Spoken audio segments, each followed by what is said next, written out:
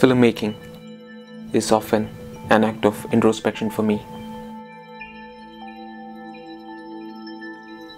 It's during the process of the filmmaking that I identify my travel is all towards my roots.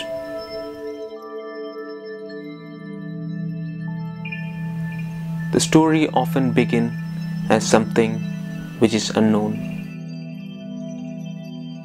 but later, when I travel in connection with the story, then I kind of identify the story was already somewhere and it is connected to the past. But it's still something fresh and it's still something new. It is about identifying the synergy of the past with the future. Tide of Lies is a feature-length fiction which manifests the results of my investigation of the practice-led research on Indian transcendentalism in cinema. Myself, along with my brother, made a trip to the Highlands of Scotland. It is not a location scouting of a very conventional sense where you find locations for your pre-written sequences.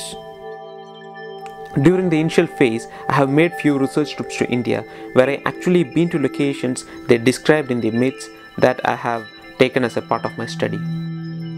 Tide of Lies is no way an adaptation of the content of these myths, but I try to develop a cinematic technique of using these forms and transcendental methods used by the Indian traditional art forms. This trip to the Highlands is more of identifying the locations that could deliberately make a connection to these spatio-temporal concepts.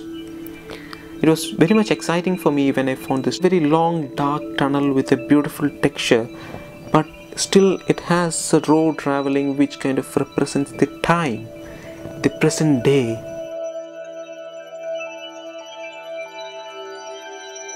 This kind of tunnel which is connected to the Potentayam, where they believe this protagonist has actually had its inception.